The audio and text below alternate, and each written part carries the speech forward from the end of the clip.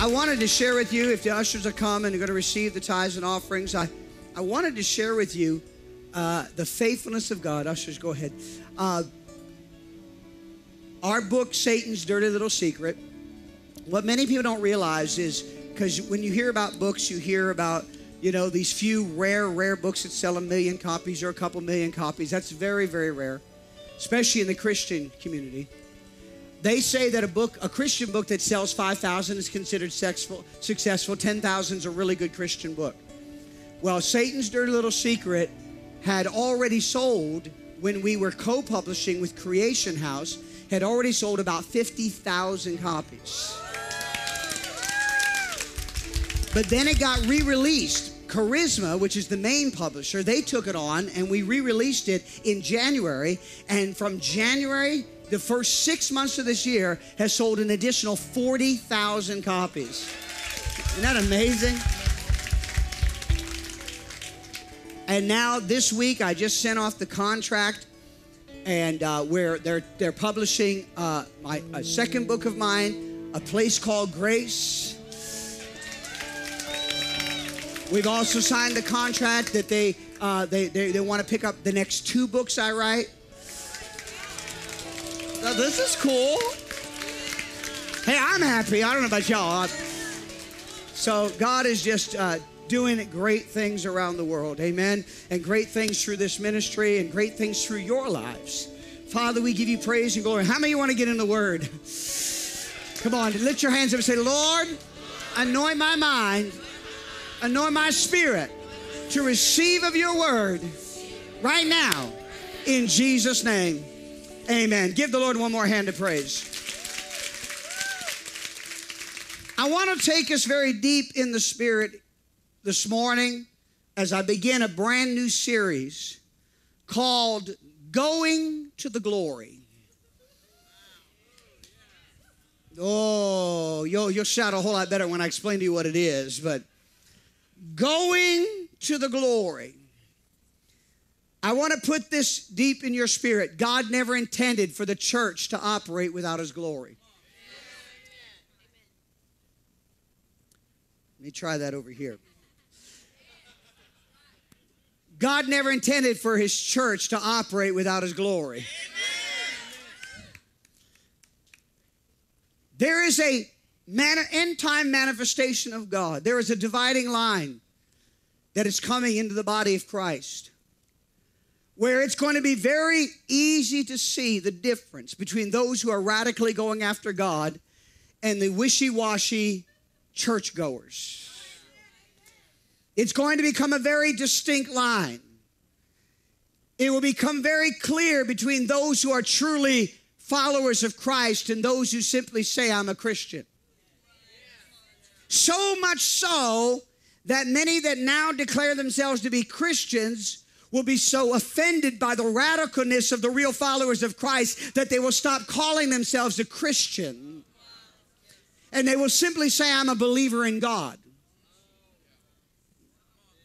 You mark these words, I tell you in the name of Jesus, the day is coming in parts of America very strongly where it will be politically incorrect to call yourself a Christian. Shh, boy, it's quiet now. We are in the midst of an end-time battle for the heart and soul of mankind. We are in the midst of an end-time battle. But in the midst of this, although we're going to see darkness rise, and how many know it's rising? How many know there's so much hate and venom out there? So much division and strife. Come on, amen? You can't even hardly have a rational conversation anymore. Boy, it's quiet now. I put a post on Facebook. I rarely do that. Shouldn't have done it. I put a post on Facebook, and really what I was describing was what happened. Listen, this was telling. This was telling. This week, something happened at the Democratic Convention that shocked most of us when they had removed all references to God and that Jerusalem was the capital of Israel from their party platform. Well, there are forces that were trying to get that out. How many know there are forces in both parties trying to get God out? Okay? Let's not. This is the devil trying to get God out. All right, and he'll use anybody available. So, anyways, they had on Tuesday. I don't know how many of you saw this, or it was on Tuesday. They voted that in. On Wednesday, there was such a political storm and such an uprising. They were like, "Oh, okay, we got to put God back in, and we got to put Jerusalem back in." Okay. So they came up before the party leaders came up to do a vote. Now, in order to amend it, they had to have a 2/3 majority. They got up there to do the voice vote, and it was clearly 50-50. Well, the mayor of Los Angeles, he seemed very uncomfortable because he was ready to start declaring that it passed, but he knew in his heart it didn't pass. And so he said, "Wait a minute, let me do that again."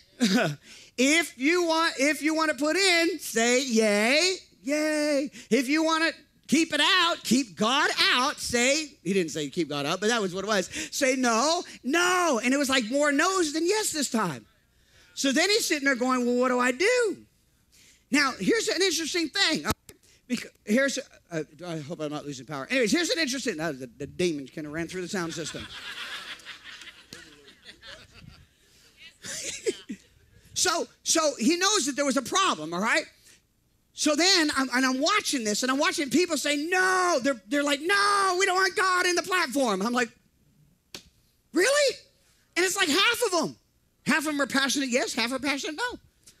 Then I saw a picture. He did it a third time. I'll tell you that in a moment. But I saw a picture of the teleprompter, because they all have teleprompters. Big old teleprompter. The teleprompter, which is pre-written out, said, it is in the opinion of the chair, 2/3 having voted in the affirmative, the measure is passed. And I said, wait a minute, they told him to tell the measure had passed before they even voted on the measure getting passed.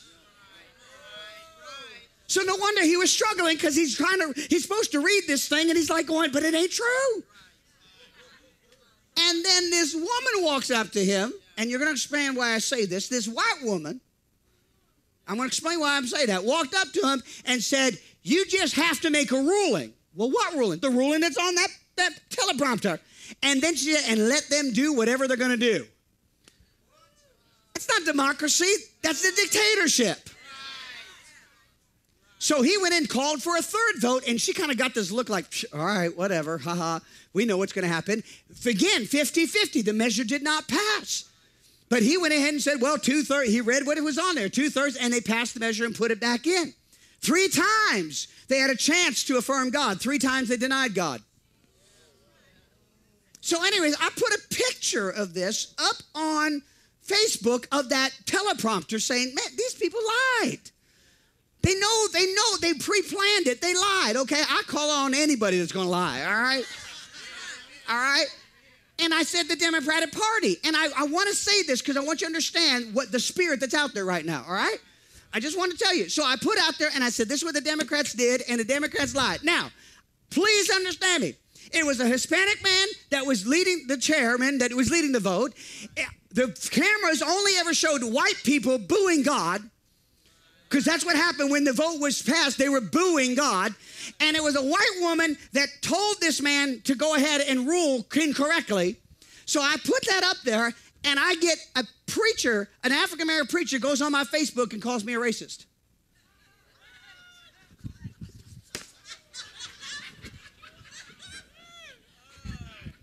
Please explain that to me.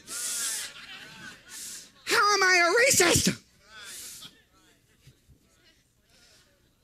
The president wasn't even in there. I never used his name. I wasn't blaming him. Come on, y'all hearing me? Now, the reason you say, well, why do you bring, and I deleted all that garbage off. You say, why do you even bring that up? Because I'm telling you, there's such a spirit out there that's trying to pit brother. This is a fellow minister. This is a fellow minister, brother against brother and church against church. My Lord, no, let's stop the false accusations, and we got to get back to the glory of God. Hey, somebody say, let's go to the glory. Say it again, say, let's go to the glory. Hey. That's about as dumb as me saying, you know what?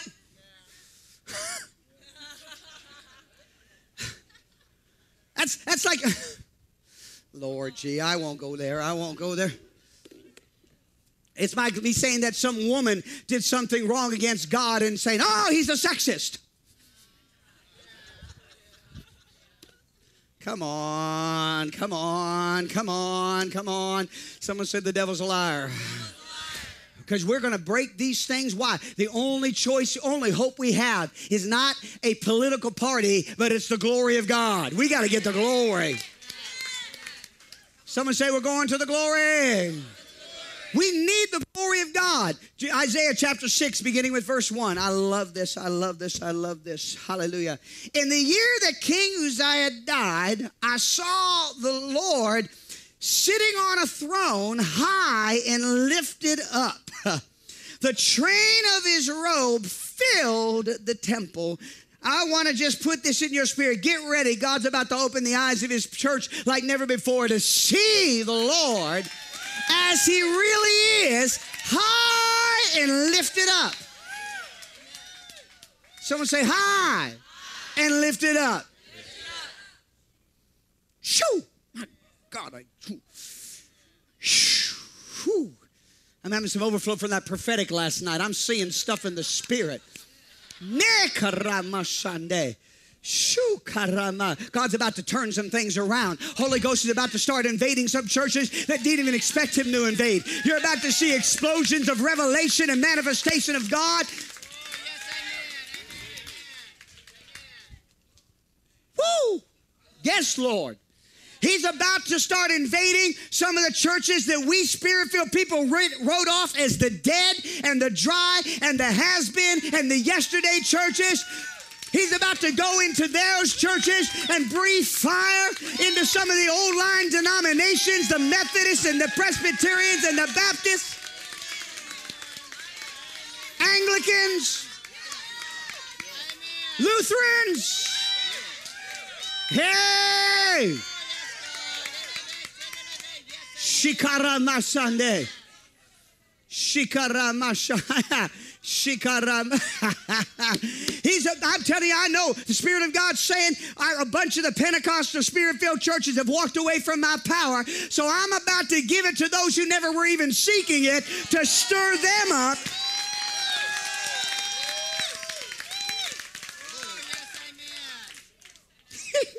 You know God does that. God will touch one group to stir up the jealousy of another.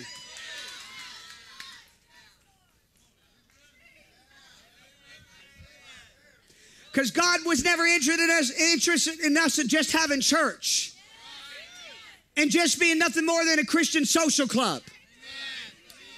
Huh?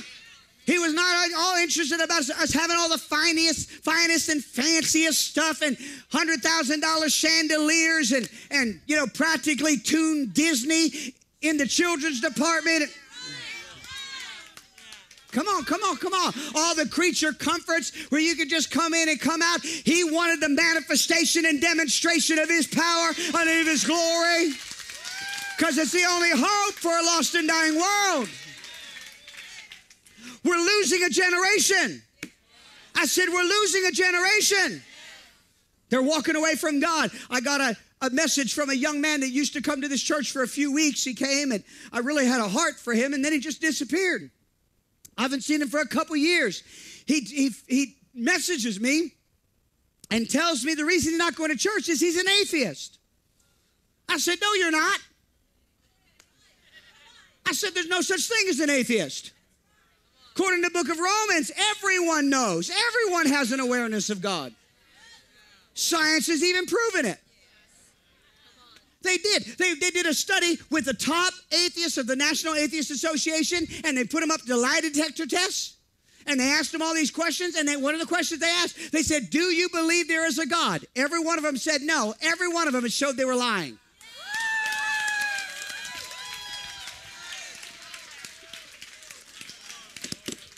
They know God's real. Come on, I don't care if they say, I don't believe in God. Yes, you do. Let me pray for you. Shakara Moshende. Woo! Yes. the glory of God. I saw the Lord.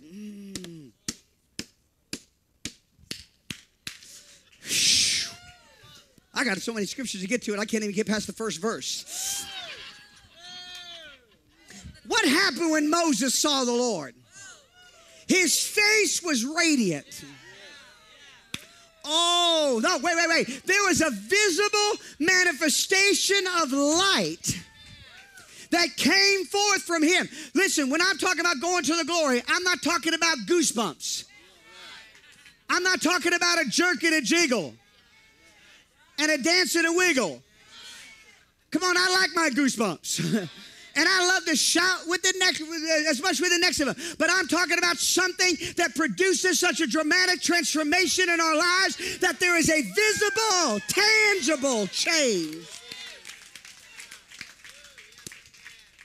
Psalm 34. Oh, Jesus, help me. Somebody say we're going to the glory. Shh. You're going to get some revelation. Hallelujah. Hallelujah. You don't like this, do you?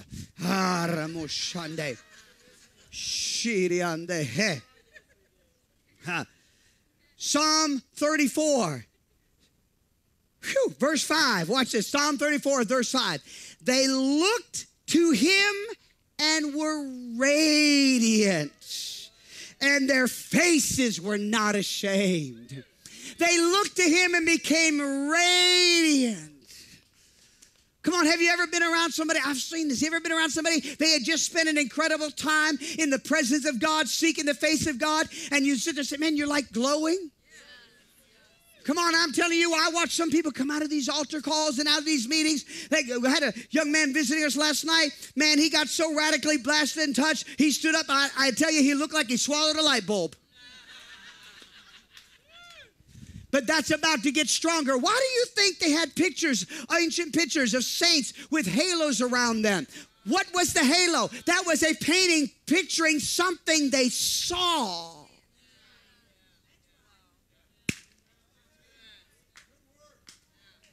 Come on, we got to raise the level of our belief. You say, well, we don't see that here in America. Not yet. But it's coming. God hasn't given up on America. There is a move of God coming to parts of America that are greater than anything we've ever seen before. I saw the Lord above it, high and lifted up. Somebody say high and lifted up. It's time we stop demanding God come to where we are, and it's time we begin to go to where he is. It's time we stop bringing God down to our concept and just trying to make Jesus a good, kind, generous person. And we begin to recognize him that he is the King of Kings and the Lord of Lords. And every word that comes out of his mouth is absolute. Ooh. When you see him, it's going to mess with you. You're not going to walk up and begin to see God, see the glory of God, and sit there and go, isn't he lovely? Come on, nowhere in the Bible did that ever happen. Come on, when they saw God in the Bible, they fell to the ground as though dead. They cried out, get away from me, I'm a sinner. Isaiah says, whoa. No. He didn't say whoa. He said whoa, but not whoa the way we think whoa is.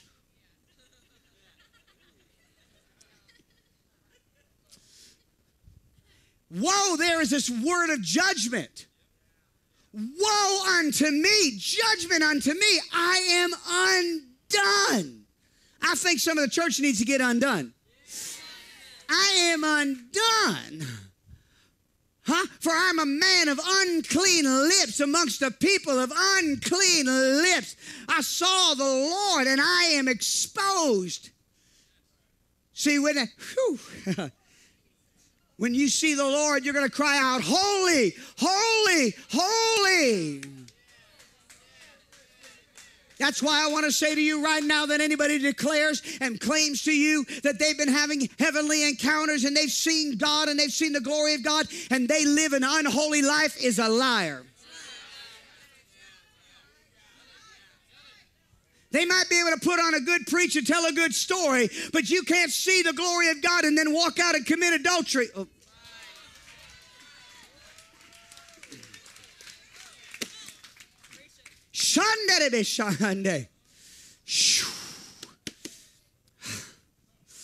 Someone say the devil's a liar. Come on, how many of you want the glory? Do you really want the glory? People die in the glory. Now, don't get too freaked out and run out. There is a thing called the blood of Jesus. Just make sure you're under it. We're going to the glory. Someone say, I'm going to the glory. And when we see the glory, when we repent, when we cry out to God, He will take fire from the altar and He will purge us of our sin. Why do we need to see the glory? 2 Corinthians chapter 3, verse 18. 2 Corinthians chapter 3, verse 18 from the Amplified. I'm going to read it right now. And all of us, as with an unveiled face, because we continue to behold in the Word of God as in a mirror the glory of the Lord, we are constantly being transfigured into His very own image. In ever-increasing splendor, from one degree of glory to another. For this comes from the Lord, who is the Spirit. As we continue to behold in His glory, we're being changed into His image. Well, no wonder so much of the church is having so much hard time becoming like Jesus, because we're not seeing enough of Jesus.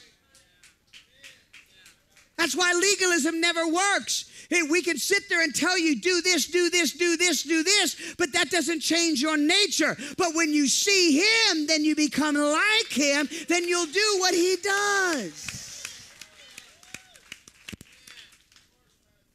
The problem isn't that there's too much sin in the world.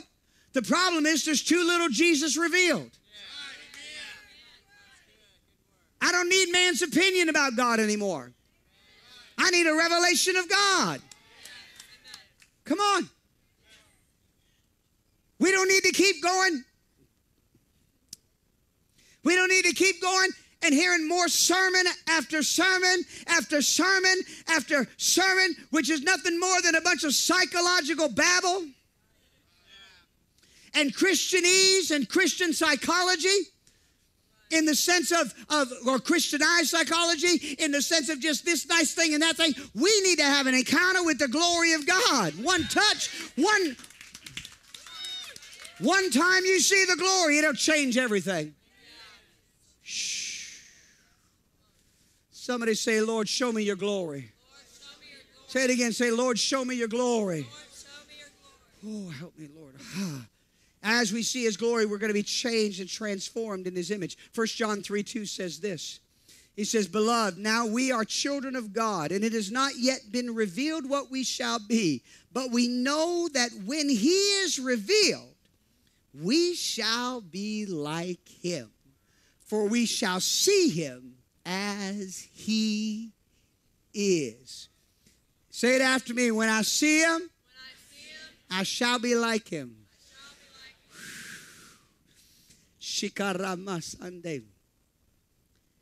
God never intended for His church to operate without His glory. God never intended for you to try to become like Him by yourself. This is good news for a few of you. For all of you that have arrived, you can ignore the rest of the message. But for the few of us that are still being changed, I want to put something very deep in your spirit here this morning. God never intended for you to struggle.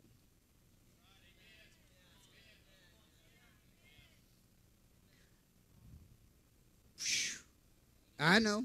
Some of you now hiding under your denominational, doctrinal cloaks. God never intended for you to struggle. He does not get glory when you struggle. Because he never looked to man's efforts to bring about his purposes.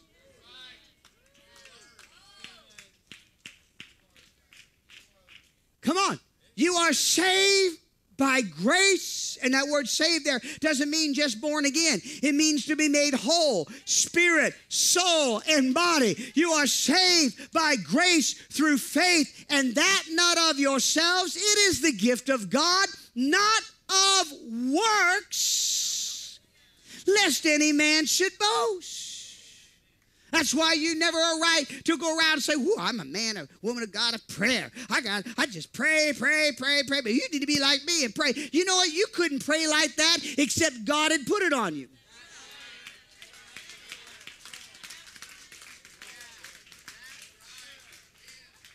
Come on, every good and perfect gift comes from above. Shh.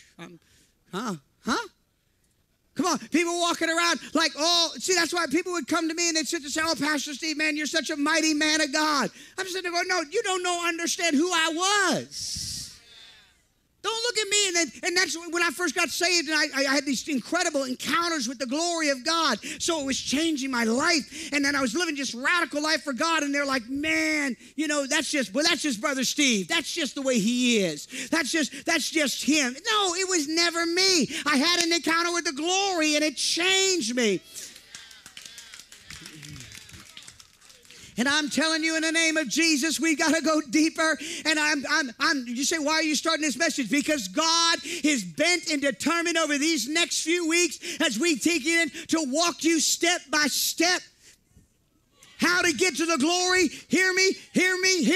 God is not calling you to go to the glory and not show and hid from us how to get there. He made a plan. He made a process. He said, "This is the way how you get to my glory. I'm going to show you how to get there."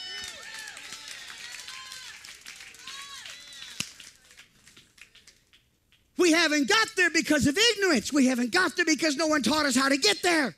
But it's in the Word. Someone say, "I want the glory." Say it again. Say, "I want the glory."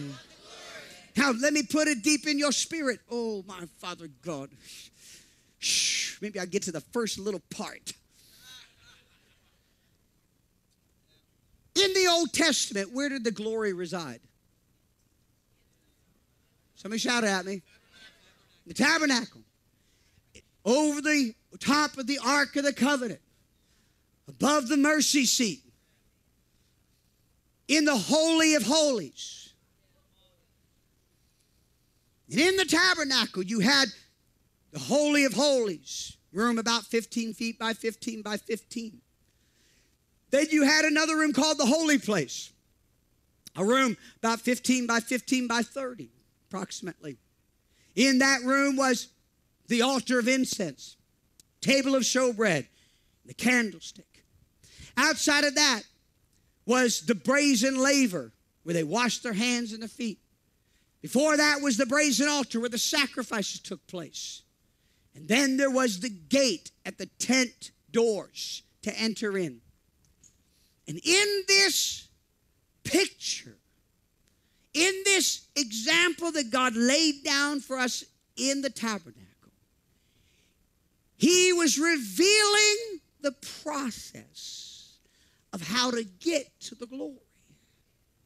Because if you wanted to get through the glory, you had to enter the gates. You had to do something at the brazen altar. Then you had to go by. You couldn't skip a stage. You had to go to the brazen laver. Then you had to get to the altar of incense and the table of showbread and the candlestick. And then you had to pass through the veil and go to the Ark of the Covenant where there is the mercy seat. And only then could you see the glory of God. And the Bible says that everything in the Old Testament was given to us as an example to teach to us. There is patterns and principles that God is saying, I'm going to show you how to get from the outside to the inside. I don't want to be in the outer court any longer. I don't want to be peering in, wondering what's happening. I want to get past the gate and past the altar and past the laver and past the holy place. I want to get to the Holy of Holies and see the glory of God. And it's what Jesus has opened for us. For only the high priest could go in there, and only once a year. But when Jesus died upon the cross and the earth shook, the Bible says that the tent, the curtain was ripped in two. What was God saying? I'm taking away the wall of separation. All ye that are hungry, all ye that are burdened, all ye that come on in, come to my glory. Huh? Shakarama Sunday. I'm talking about the visible, tangible manifestation of all that God is and all that God has. That's what bring that board up here quickly. That's what the word glory means. It's the Greek word doxa. It's not a feeling. It's not a goosebump. We've made false finish lines for too many years. We said, oh, the glory's here when we had a good emotional feeling. No, when the glory shows up, you're not going to have to announce that the glory showed up. Huh? Come on. The doxa. Everybody say doxa. It's all that God is and all that God has.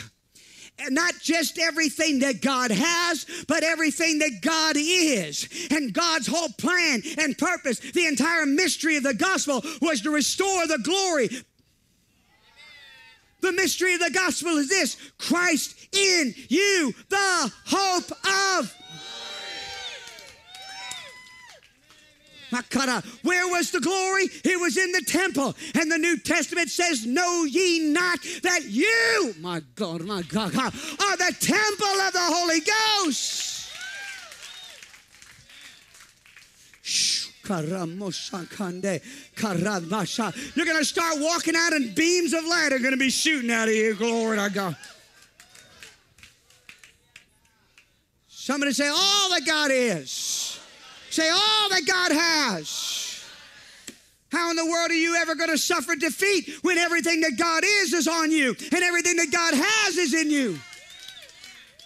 Come on, you tell me what devil, you tell me what demon, you tell me what circumstance can possibly hold you down for one moment, my brother, my sister, when you're walking in the manifestation of the glory of God.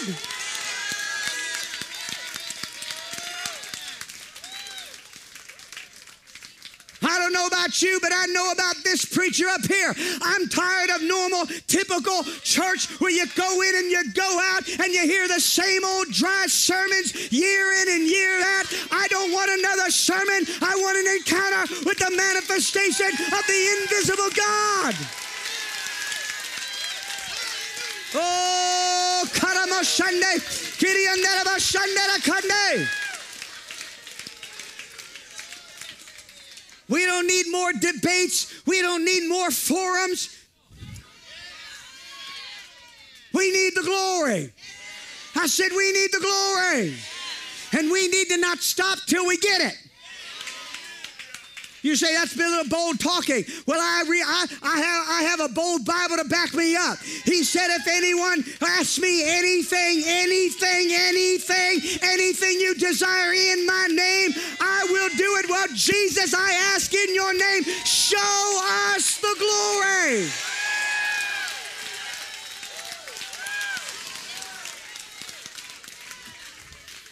Huh? But we're too busy trying to pray for our next car payment. Huh? We're too wrapped up trying to take care of this little thing here and this little thing there. But if you get your eyes off your circumstances and get your eyes on the glory of God, you're never going to have to worry about those things. For my God shall supply all your needs. Seek ye first the kingdom, and all these things will be added. The devil keeps distracting us. Come on, he keeps distracting us. all these circumstances. You know what I'm talking about. No sooner do you walk out having an encounter with God than the phone starts ringing. Some relative started flipping out. Some bill came in you didn't expect. Some person's having a breakdown, and it tries to distract you and distract you and distract you. And even all this stuff going on, I keep having to fight it. All this stuff going on in the political realm. I'm praying about it, and I'm going into spiritual warfare because that's what I can do. But I keep saying, but you know what? Despite how concerned I am about it, I'm not going to let that stuff keep me from going hardcore right now after the glory.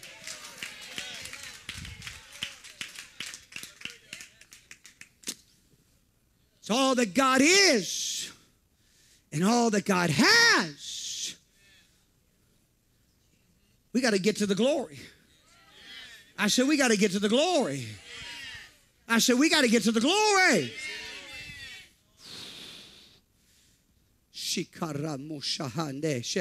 Someone said the devil's a liar. Say it again, say the devil's a liar. Something's got to happen to us. Something's got to happen to us. Something's got to happen to us. We got to begin down this process. We got to enter his gates. You can't even get into the glory unless you get past the gate. And the Bible tells us how to get past the gate. You enter his gates with, there it is. Well, no wonder most of the Christians are out in the outer court. No wonder they're way out there in the wilderness somewhere. Because most of the time it's complain, murmur, gripe. Oh, I'm in trouble now. Some of y'all, come on, just turn to your neighbor and say, you're not doing that, are you?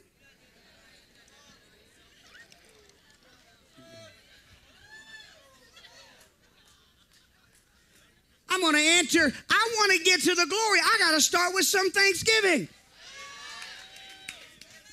God is drawn to a grateful heart.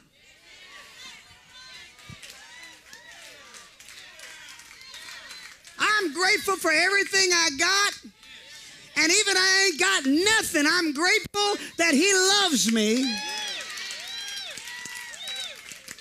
You see the strategy of the devil? He throws all those little circumstances to get us complaining and going, well, I just don't know why. Why doesn't God this? And why doesn't God that? Uh-oh, some of y'all hearing your own voice. Murmur and complain and this. Well, I'm trusting God, but, well, all of a sudden you put the button there, you ain't trusting God. No, I'm so grateful. I'm so grateful. I'm so grateful. I'm so grateful.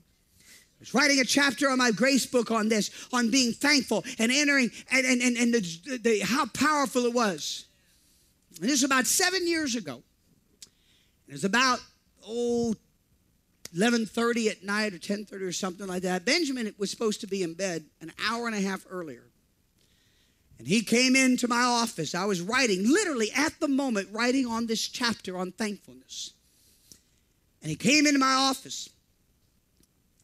And he said, I said, bud, what are you doing up? He said, well, Dad, I've been thinking. Now, we have a little joke around my house. When Benjamin is thinking, it costs me money.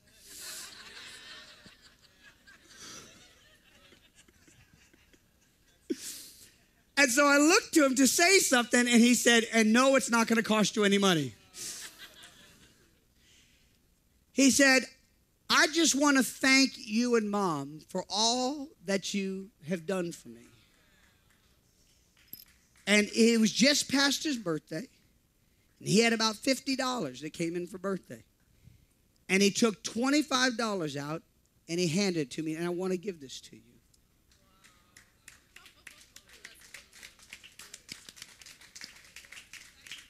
And I'm sitting there going, no. But I love my boy. We raised him up right. And he says, and you have to receive it. Don't rob me of my blessing.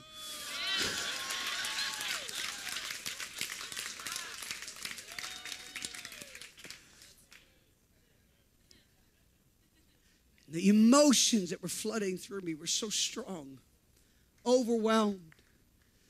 And I hugged him, I loved him, I sent him off back to his room. I walked into another room, and I sat there, and I just began to cry. And such tears of joy so overwhelmed, so touched. I wanted to just run back into the room, wake him up and say, let's go to Walmart. It's shopping spree time. Come on, can you relate, parents? Come on, amen.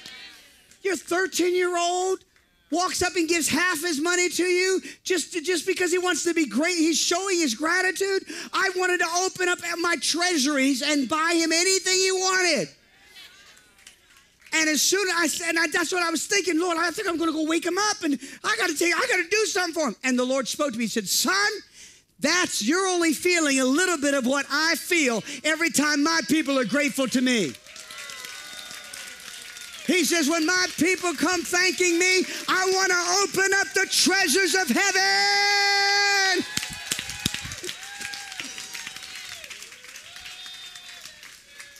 Woo. We enter. Someone say, I enter.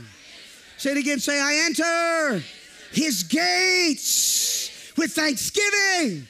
That's why the Bible says to be, let's go to Ephesians chapter 5. Oh, glory to God. I'm going to come in for a landing in a few hours.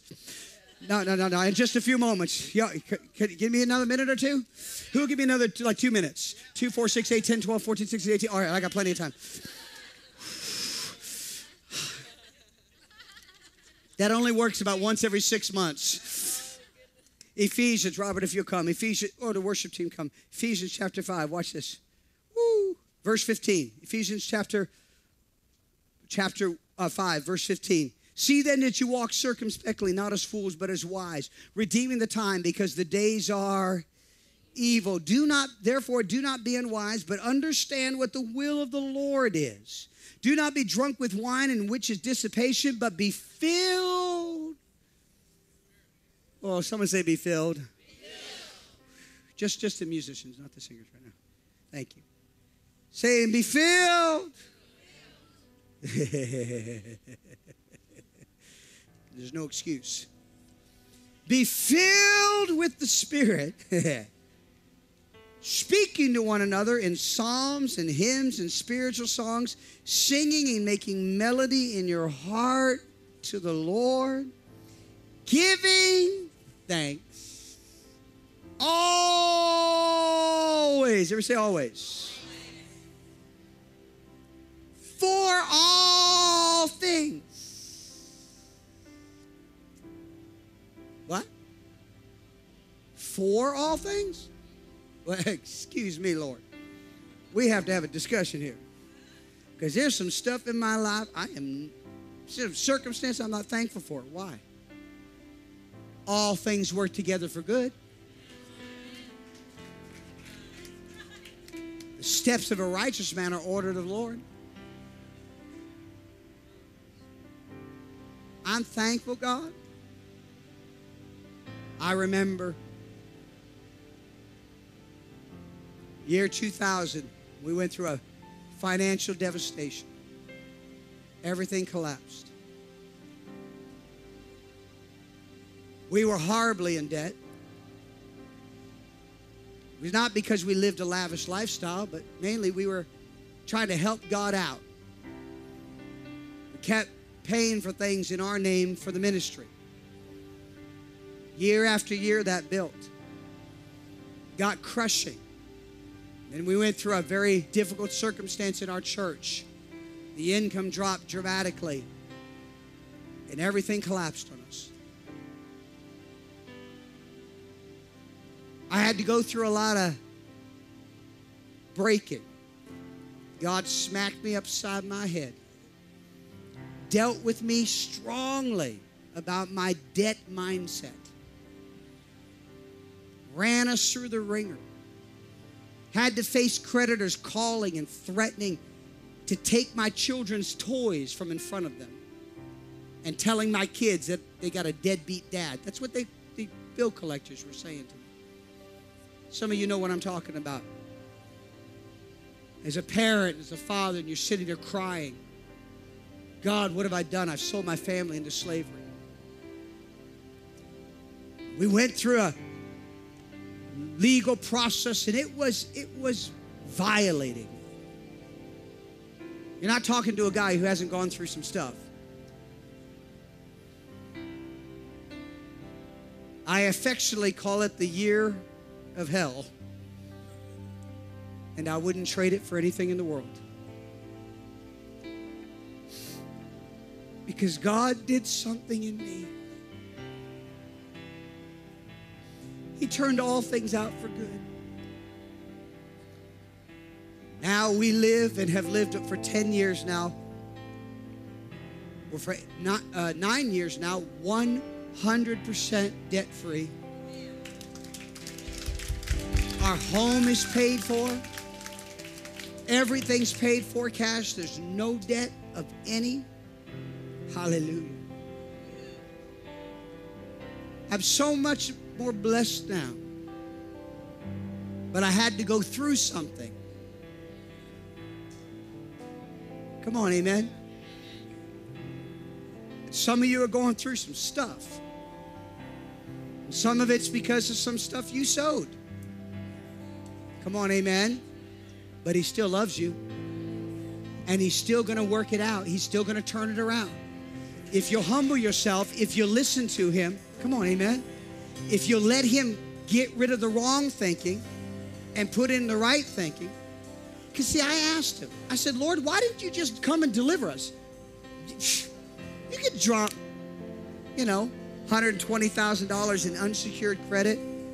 You could just, God, you're God. $120,000. Rain down a few gold bars instead of manna. That's no problem.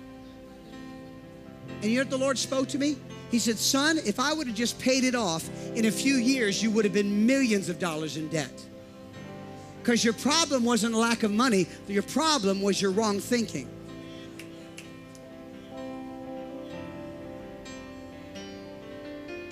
But all the way through it, as tough as it was, I thank you, God. I would wake up each morning having nothing. And I would say, today I thank you, God. Today I'm okay.